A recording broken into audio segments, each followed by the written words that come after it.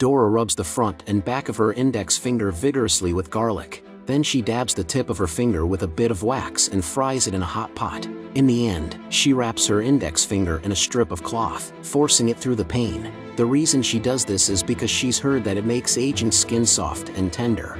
After a week, Dora takes off the bandage with great anticipation. To her horror, her index finger becomes drier instead of pinker. Greedy, she sheds tears of frustration. Emma leaves her work of dyeing and rushes to comfort her. Just then, the king's knock at the door sends the old sisters into a panic. The lascivious king has been invited to see the woman of his dreams, whom he has longed for all week. Dora, in despair, turns her head only to see Emma's index finger so smooth and tender. It is Emma's long habit of sucking on her fingers that makes them so young. So she forcibly drags Emma behind the door and sticks her index finger out of the hole. Despite Emma's resistance,